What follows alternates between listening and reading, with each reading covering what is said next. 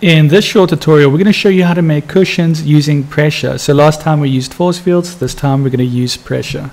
Last time I showed you how to create a pillow using force fields. This time I'm going to show you how to create a pillow using pressure.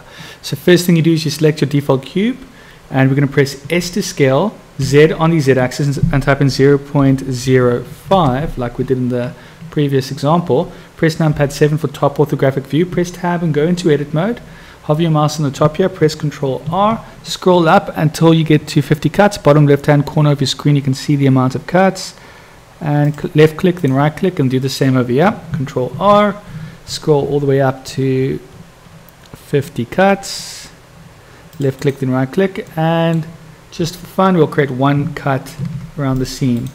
And there you have it. Now we press tab, go into object mode, and we're going to go to our physics properties, cloth, and we're going to scroll all the way down to collisions, and I'm going to set this to 5. It's very similar to what we did previously, and I'm going to turn on self collisions, and I'm going to turn on field weight and make gravity 0 so it doesn't move out of place. One thing that is different is I'm going to activate pressure, and let's just put pressure on 1. And once you've done that, all you need to do is press spacebar, watch your pillow grow, right click, shade smooth, and press spacebar when you want to pause. If you're happy with this pillow, you can pause it and leave it like that, or you can keep on playing until you find a look and feel that you like. So I'm going to go a little bit and see what happens. I'm going to leave mine on. Yeah. Once you find a design that you like, all you need to do is go to your modify properties, and while you're in object mode you want to apply.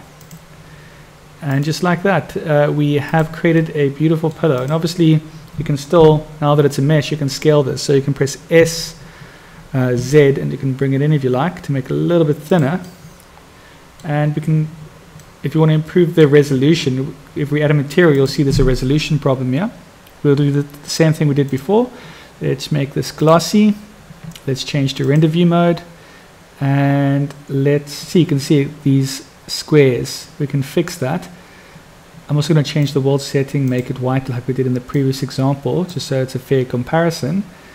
And I'm going to click on the light source, click on object data properties for light, turn to sun, change the power to 10, and change it to off-white to a warm color. Somewhere there should be more than fine.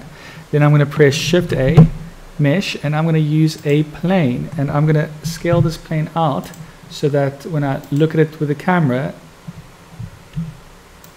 it covers the whole area, and that's perfect. I'm going to press numpad 1, and I'm going to press G to grab it, Z on the Z axis, and just bring it down to about there. And I'm going to give this plane a material. The material that I'll give it is a glossy material, and I'm going to have to look at this through the render viewport, and I'm going to make this 0.1 so it really shines. Then I'm going to select the pillow and just give it a different color. Perhaps we want to make it, I don't know, yellow. Let's try yellow.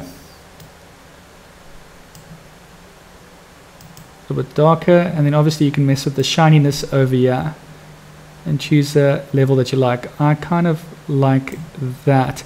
Only thing we want to change now is the resolution. We go to modify properties and we add a subdivision surface, and just like that it's done. In fact, if you're rendering this out, you probably want this on 6 so it looks super good.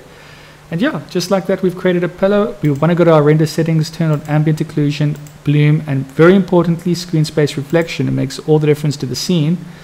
And if you want to make the quality better of the Eevee render, 2 pixels, volumetric shadows, and performance high quality normals, and that should be more than enough for an interesting result. Last thing I'd do is select the camera, object data properties for the camera, and I would just bring this up, zoom in a bit, and there you have it. And all we have to do is render this. Hope you enjoyed this tutorial. Please don't forget to like and subscribe.